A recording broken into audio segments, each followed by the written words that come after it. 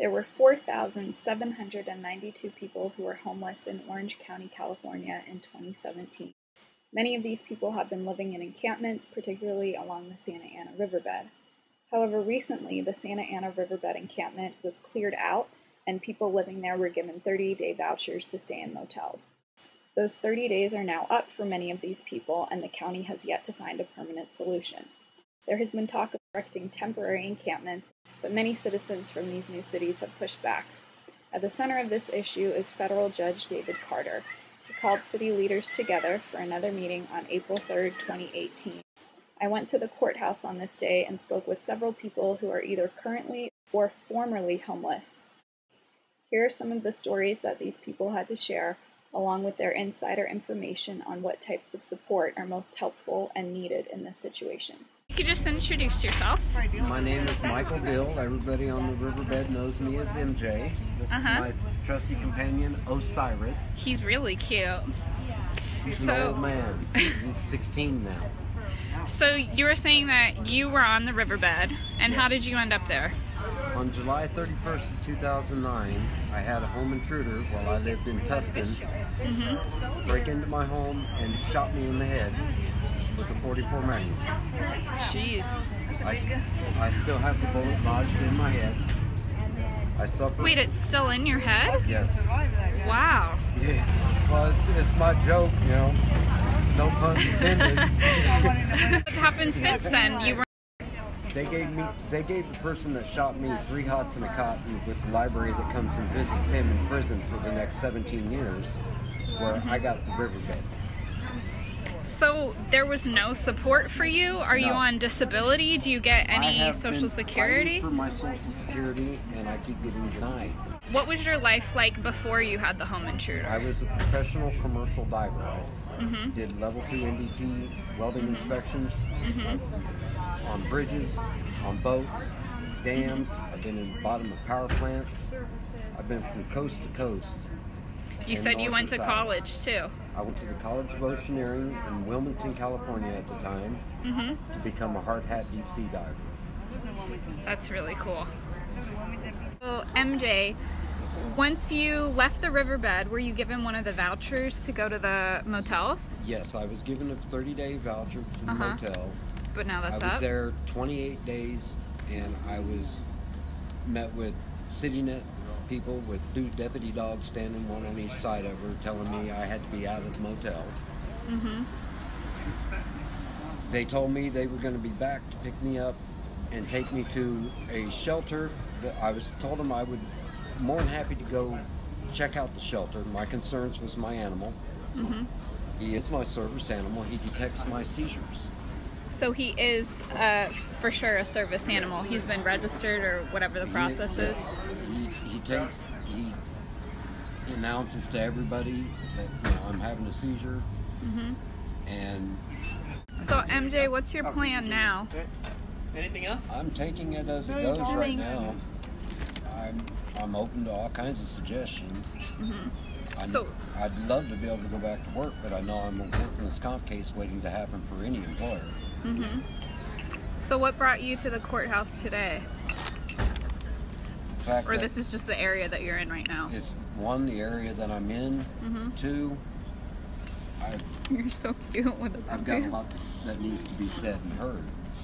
And it's just fortunate that I got to meet you. Yeah. For another avenue for my story to get out. Well, I'm going to share it. It's really great to meet all of you guys. Hello, sir. Can you tell us your name? Yeah, Roger. Roger. I started working 11 years of age. At age 11, you started working? Yeah. I was born dyslexic. So I got passed through school.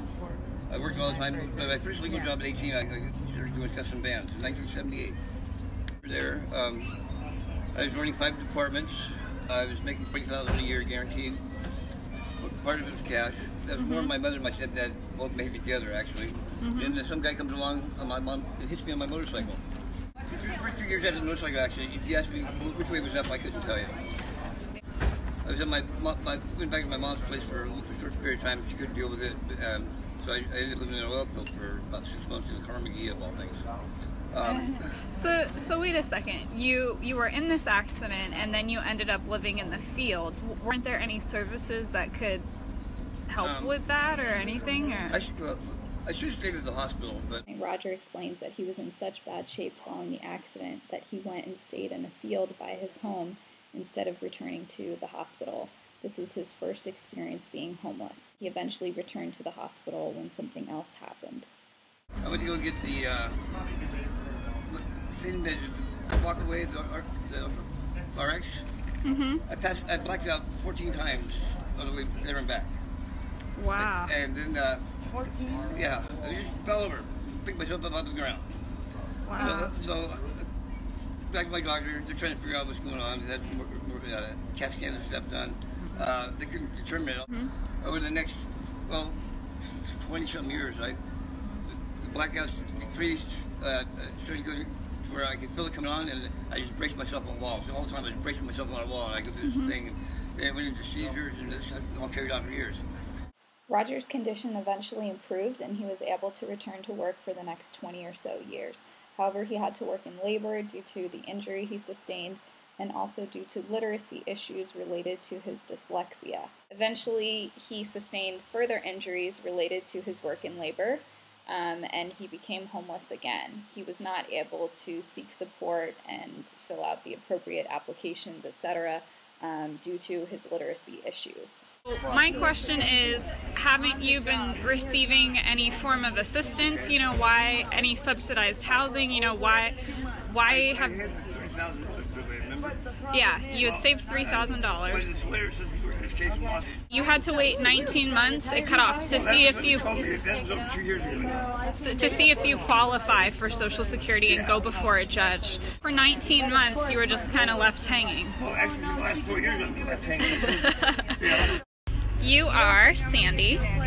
Okay, and what's your story? I was in the medical field 26 years. Then I had domestic violence where I stayed in. I have a lot of friends that are willing to help. I have titanium in my spine and a rod in my throat.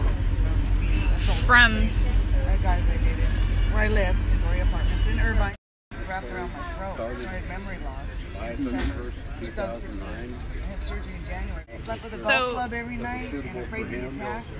That was on the riverbed. What are your plans now? Is your voucher up?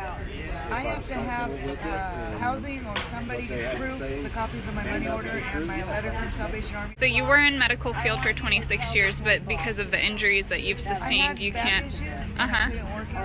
So you're on disability. Yeah, and then when he attacked me, I have a football background, it's worse.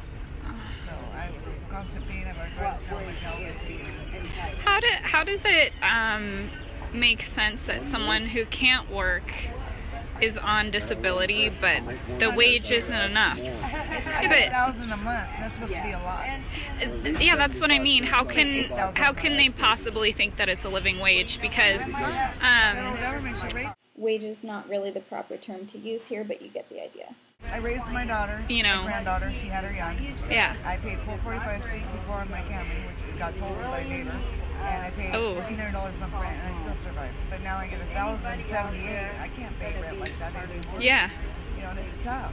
And yeah. The subsidized housing, and they're full. So since subsidized housing is full, would you consider moving to a cheaper area, or do you even have the means to do that? I can't really move right now, but I mean, I lived in San Pedro for a while, and it is significantly cheaper. I have a car right now.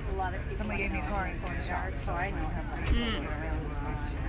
It's a lot for me to get on the bus with my leg pain. Like right now, I'm having a hard time to get on the bus. So, I'd like Pedro. I'd be open to it. So it sounds like there's like a combination of problems. So, and speaking with MJ and Roger, the lowest rent they go on studios on it is $900. I get $1,000. That was $100 for food. My companion animal, I have a Shih Tzu. Yeah. And what else? I mean, you know, I like my nails done. That's my only gift to myself. And things like that. Designer purses, my acrylic nails, and my nice jeans. You're used to your... Yeah, now I have to put all that. Your designer. Yeah. So it sounds like, talking to the three of you guys, number one, if you have a disability, you're not getting enough money to live. you know, you can't afford rent, so you end up being homeless. And then once you're homeless, there aren't enough services. On my voucher that I lost, and I waited 3 years for my voucher, so I was paying $254, which is great. And they paid Per month? They paid $1,300 my rent. Oh, that's great. That would be enough for you to live on top of that, Yeah, on top of the rent. Yeah. Statement of it's just temporary, you know? Yeah. It's like that they assume that everybody that's homeless is a drug addict or mental health issues. I didn't get diagnosed with depression bipolar until 2 years after I got attacked. All right, Miha. My whole life I had depression and anxiety, but they said no. You know what I mean? But you were able to work for 26 years. Yeah. I'm Osiris. So, so what I'm getting from a lot of people here is that, you know, there's a big argument about where to put the shelters, and we don't want to shelter in our city or our city. But the thing that I'm hearing from a lot of people who are homeless or have been homeless is that they don't want shelters to begin with. They're only a temporary situation, and we need rehab for people who have issues, and we also need subsidized housing for people who, you know, don't need rehabilitation but can't work. Now we've got Joy, who is formerly homeless, and she is now an advocate, and she works really hard. She does a great job. Thank you. I had been in a state hospital in Fergus Falls, Minnesota. They released me with a bus ticket, my shoestrings, nowhere to go, no support. When you were 5? When I was 17. Oh, when you were 17. Yeah. Okay. But I was in there from 5 to 17. I had nowhere to go, and I ended up on 3rd Street here in Santa Ana. While I was homeless, I ended up losing everything. You voluntarily gave up your kids for their best interests. Yeah. I didn't feel that I had any issues, even though I knew that I had a diagnosis of paranoid schizophrenia, major depression. I didn't want to show it, and I didn't want to be labeled. So you didn't start using drugs until you became homeless due to your mental health issues. Exactly. And what is the reason that you started using drugs? Because I was able to deal with people. I was able to hold conversations in big crowds. You were staying with 400 people in the Armory, and because of your paranoid schizophrenia, that's why you started using the drugs, because you were able to survive in that environment. You needed some sort of... Exactly. They'd steal our cell phones. They'd steal our, you know, if we got a bus pass, they would find a way to get that bus pass from us. You started using drugs too to stay awake, so you could, so your stuff wouldn't get... What did you do to overcome being homeless and your mental illness and addictions? With support. You know, the county gave me a program and gave me a case manager, our housing coordinator. She said, you can have anything you want. You can recover. Even if you have a mental health issue, you know, whether you take medications or not, you can recover. You can succeed. And you can be somebody, because you are somebody. When I first got my housing, I used to take people from the Civic Center and sneak them into my apartment. And they'd sleep in my apartment and I'd sleep in my car. Well, my worker decided to come after hours at 5 o'clock, and they did surprise visits. I don't know. And he goes, did you know you can lose your place if you're not in it? And all these people are?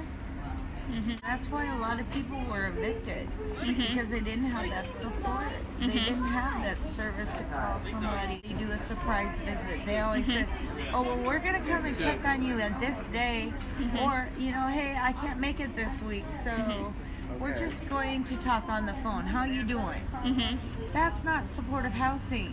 Okay, so Joy, speaking with you, what you're saying is that shelters aren't, you know, a long-term solution. They're good to be used as a triage center to determine what programs, you know, someone should go to, but really nobody wants to stay in a shelter. People would actually rather live in an encampment, and actually I was talking to Millie, and she said she felt safer in her tent with her dog than she does at shelters. The reason that they made these encampments is because all these shelters, they're not having the support that they need to grow. That concludes our interviews. Thank you so much for taking the time to listen. If you or someone you know is homeless or in need, please check out the resources listed in this video's description. Have a great day.